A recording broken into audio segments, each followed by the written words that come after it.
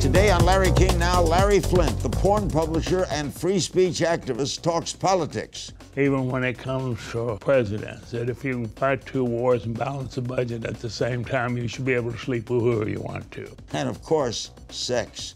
The church has had its hand on our crotch for over 2,000 years. Plus, he'll play a game of If You Only Knew. Do you remember the first person you ever kissed? I don't remember her name. I was a hooker in Augusta, Georgia. That's all ahead on Larry King Now.